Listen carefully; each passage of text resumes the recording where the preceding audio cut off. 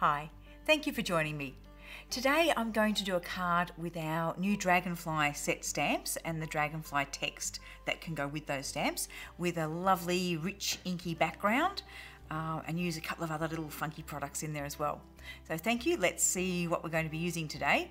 So we've got our Dragonfly set. So the solid Dragonfly has been in the range for a while, but I've now teamed it up with an anatomical Dragonfly drawing, which is fabulous.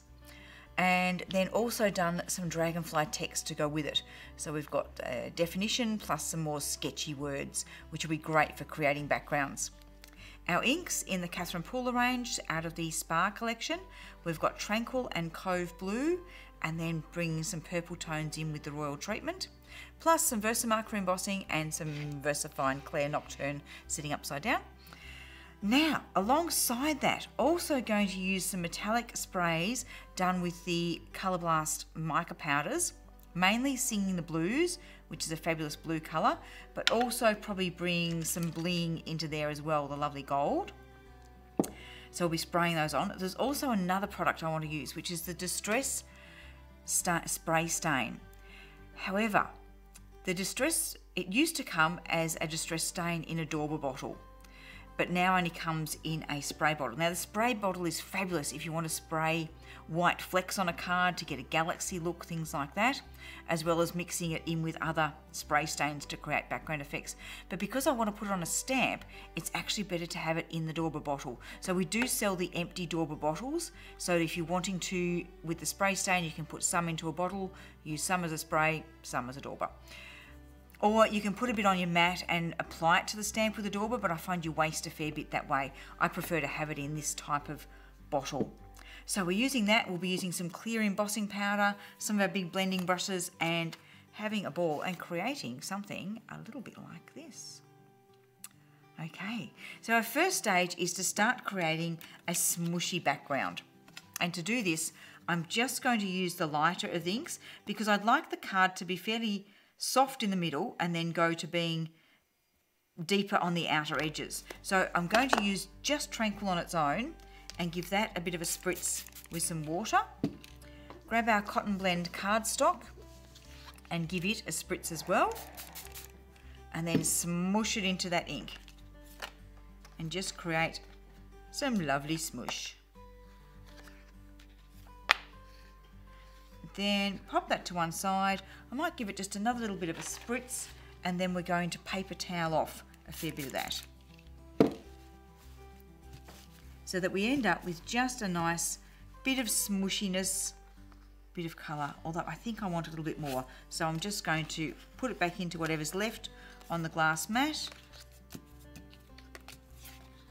That's better. Okay, now give our mat a wipe. Now, I've got a couple of different samples to show you.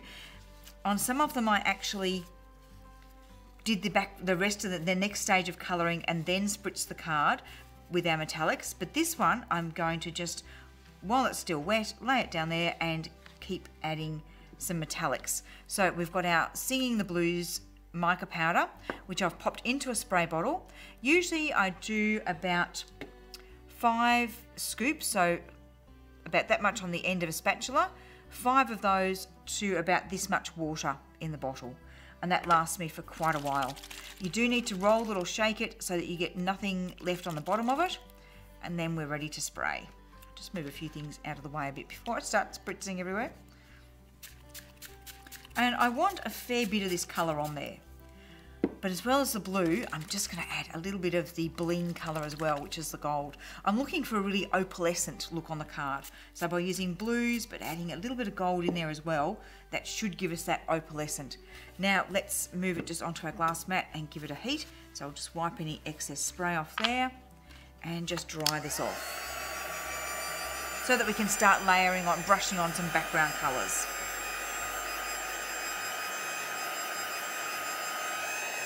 So I have got another sample that I'll show you while I'm doing this. So on this one, I actually did my brushing on of my background, my other colours that we're about to do, and then spritzed it with the metallics. And so what you get is, because the metallics are mixed with water, you get some of the colour lifting off from where you've brushed it on. So it's just two different looks with similar techniques, but just the look that you get is going to change depending on at what stage you've spritzed it. So let's just go over that with our bit of paper towel, make sure that we've got beautiful shine there, but we really want that card to be fairly dry. So I'm just going to give it another little heat. I'll flip it over and give it a bit of a heat from on the back as well.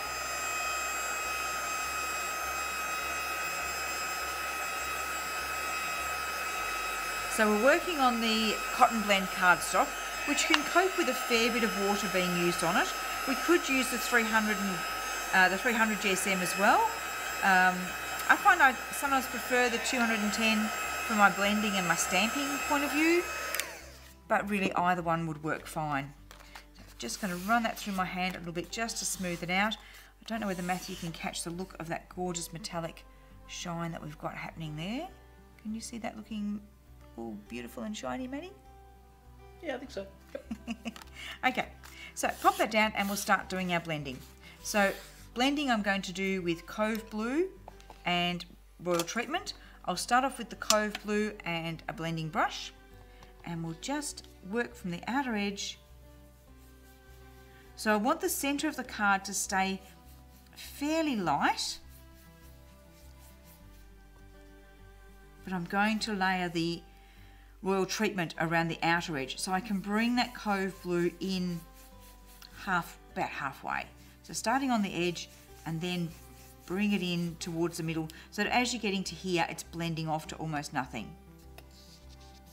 So start on the edge, give it a good massage into the card. We can pick up any excess colour off our glass mat there.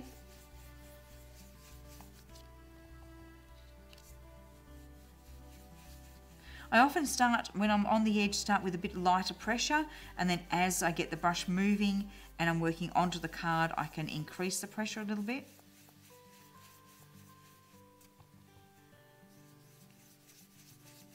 This Cove Blue is such a good colour. It just seems to blend with whatever colours I put it with. But I really did like, for the opalescent look, I really did like it with the hint of purple in there. That just works, I think, very well. It's quite a denim-y sort of blue.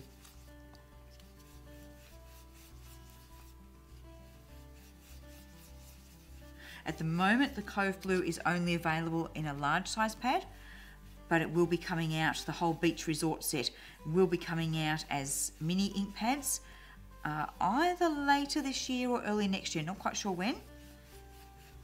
But we will see those as a set of minis if you're collecting the ink pads in the mini sizes.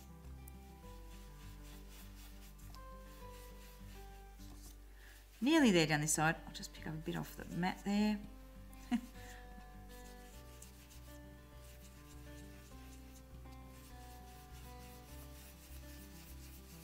Blending it in. Now we may get a few areas where the ink grabs a bit because the card might still be a little bit damp, and that's just because I haven't got time to stop and really dry it because we've got to get this video done in a certain time. But by the time I've added in the purple and then we've done our stamping and some overstamping, I really don't think an odd little bit of ink grabbing is going to actually show. So this is the Royal Treatment.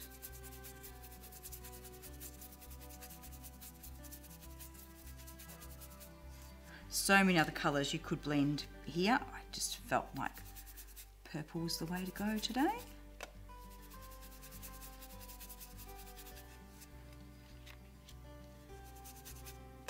Now I'm going to use both this solid and the anatomical outline of the dragonfly,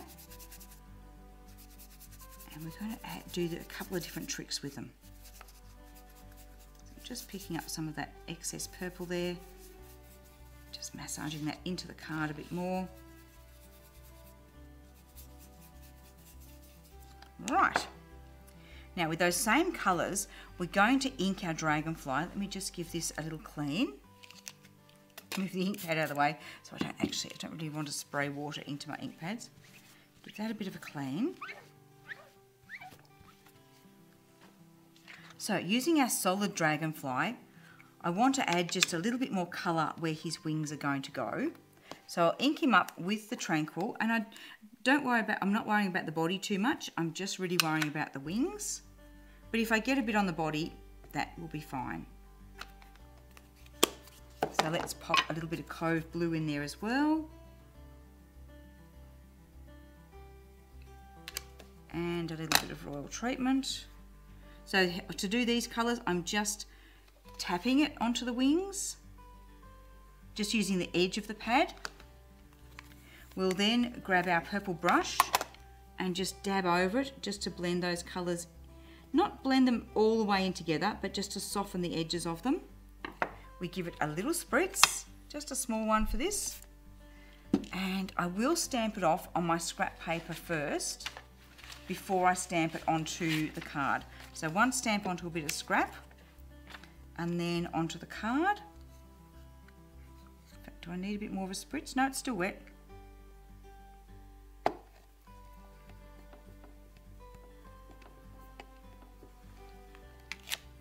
Excellent. So we've just got a little bit of motley colour there underneath the wings. And I'll give that a clean because we're going to come back and use that stamp again in a moment. Don't know where to put it on my desk. Right, now our next stage, and I am going to put some scrap paper underneath onto my work surface there for this, because I'm going to be using the Distress Spray stain and going off the edge of the card. And for this, I'm going to use our text stamp, the one that looks like, that's dictionary type text. I'm going to use that one, which will come up great with this stain. So the idea of this, it's not a paint, it's a stain. And you just dab it on, and you can also wipe it with the dauber so you get an uneven application of it. And you'll find that as well as getting, it doesn't give a clearly stamped image like an ink would, you get more of a smudgy effect. You still get the text, but it's more smudgy, and it also being a distress product, it'll pick up a little bit of the pinks and blues underneath. So it stays white, but with some other colours coming through. It's just a fabulous product. Now we can actually use the same stamp without re-inking it and add a little bit more there. And then I might just ink up a few bits of it and add a little bit at the bottom. How cool is that? Now to do the other side, I don't really want a hard edge of text. So if I give the stamp a bit of a clean, so just wiping it on my sponge, and then on my mat that I have on my lap that you can't see. Now instead of applying the stain all the way there, I'm going to start at this edge, put some on, and just wipe back a bit towards there, but not completely to that edge. And you'll see what I mean when I pop this onto the card, that we're not getting a solid edge. Put a bit more down the bottom there. Okay. Now I'm going to add some more background stamping, so that's all we need of that one. And I'm going to bring in one to use now that I've already got dried, because this will take a few minutes to dry. Now on this one, I didn't do a second generation stamping for the wings, so the wings are a bit stronger. And this is the one where I did all that background shading, then spritzed it with the metallic. So we've got a lot more mottliness in the background. This one's a lot smoother finish. Same products, slightly different technique, will give you a different look.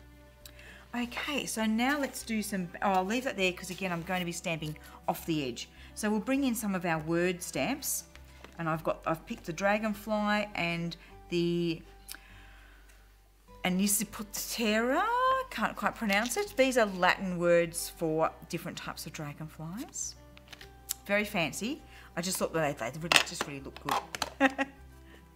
Not going to try and pronounce them, but they look great. So with our stamp, we can do a first generation stamping.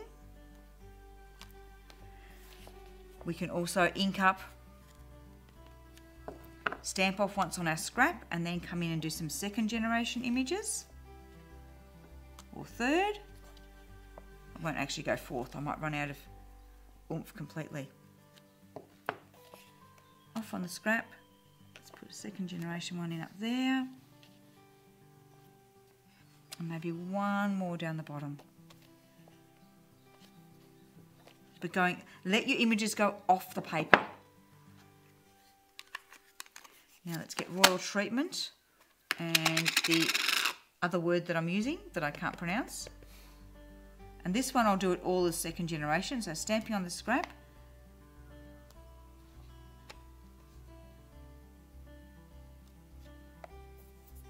I did get on my fingers. I've just wiped my hand a bit there before I ink again. Always remember with your Catherine Pooler inks, with a smaller stamp, I am taking the stamp to the ink pad, but I'm just tapping. Never push into these ink pads. They're so squishy, you'll just end up with way too much ink everywhere. You'll end up with it all over your fingers. And I think we'll just sneak one more in there, and that's probably enough. But I thought you liked ink on your fingers.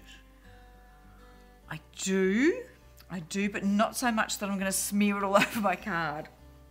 There is a limit to how messy you can get when you're stamping. Right, so that's all looking fabulous now. So let's just go back. We'll take that out of our way. We're going to get now the outline image, and I'm going to use this in my stamp press so that I can line up exactly where I want it to be. Especially as the card is a little bit buckled. Now that card, once I've finished doing everything, I could just put it under a heavy book for a little bit. If I hadn't, I'm going to be embossing on it, but if I hadn't embossed, I could actually run that through a laminator or iron it to flatten it down, put it under some heavy books, or what I often end up doing is just putting loads of double-sided tape on the back before I stick it down to another card. So let's have a look at where our anatomical dragonfly. Now it's not an exact match to the wing shape. It's made to look, for this to look a little bit smudgy and sketchy. So you don't have to worry about lining up exactly with it. And where have I put my little magnets? There's one. I was thinking, oh, I'm just doing backgrounds. I don't need the magnets.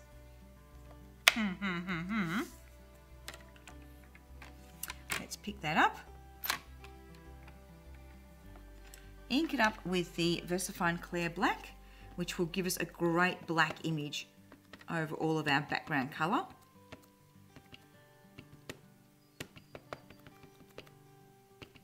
Just making sure that I've got tapped over all those fine edges of the wings. I don't want to miss any bits. And pop it in place and press down. Now on the press you can just rub over it or you can press over it, whatever you find easier to do. Let it lift up and then open, and there's our wonderful dragonfly image. Let's pop our press to one side. And I do need the Versafine Clair Black does take a few minutes to dry, and because I want to emboss over the top of it, I'm just going to make sure that I've got that nice and dry. Probably actually doesn't really matter because I'm going to emboss over the top of it. So the embossing powder can stick wherever it wants to the dragonfly. Let's make sure it's nice and flat, and I'm also just feeling that those other inks are feeling dry, which they are. So now, to give these rings a real shine and really bring them out, this is where I'm going to use my clear embossing powder, Versamark, and go back to the solid image of the dragonfly. So ink that up really well with our Versamark pad. Make sure I've got a little bit of catching paper ready. Stamp it onto there. I'm just going to turn that sideways so I can see that I'm lining it up.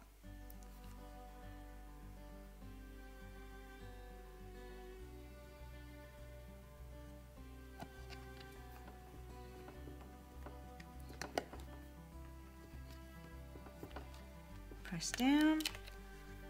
Pop our clear embossing powder on, and this will just give these wings a real shine and bring out all that lovely metallic power, the metallic spray that we did underneath, bring out all that opalescence there.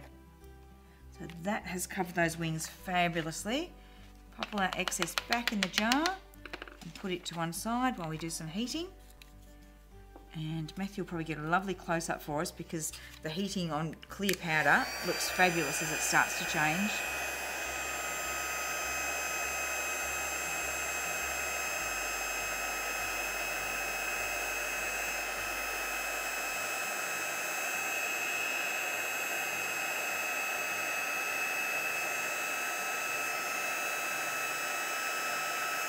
So it's sealing it in and just giving it that beautiful shine. Now that's where our card could finish at that point and would be fine. We could just layer that onto a black card and it would look fabulous. Or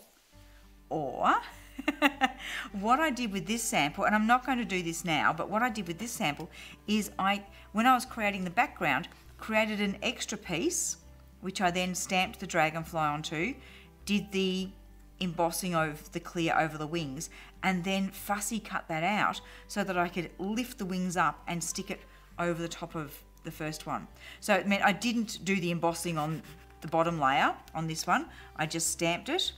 Let's lift it up. You can see it's just stamped there, and then we've just popped that one over the top to give us the 3D to the wings. So if you want to go to the extra trouble, you can do that. I've also created a little bit more of a border around on this one, which I will do with this card. So I'll just bring a little bit of scrap paper in and a second bit of scrap to give me an edge. Line the edge up so that I've got an equal border across there, and grab the Royal Treatment ink. So I'll just move that. So I've just got to make sure again that I've got that lined up so that my border is the same all the way along. Very carefully flip the ink pad over in your hand and either running it along or patting it, just cover that edge with ink.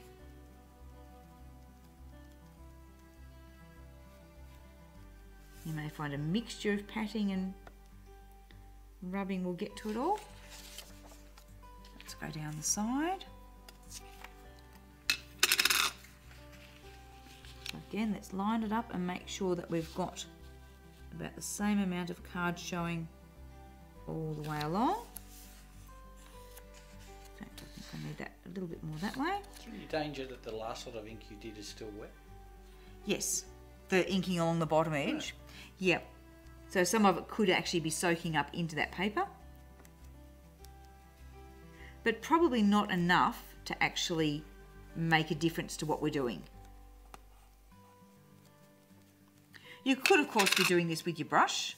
We could just brush it along. Or you could do it a mixture of both, depending on what gives you the best result. But when you're doing it directly from the ink pad, you'll get intensity of ink quicker than what you will with the brush.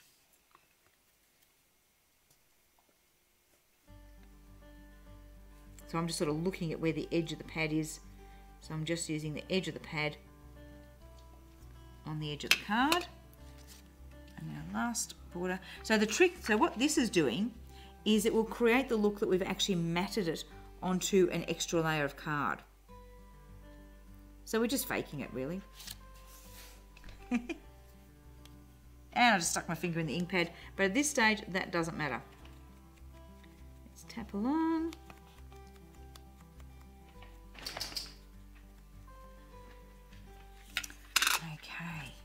Get all these messy bits of paper out of here, and then you'll be able to see what we've done.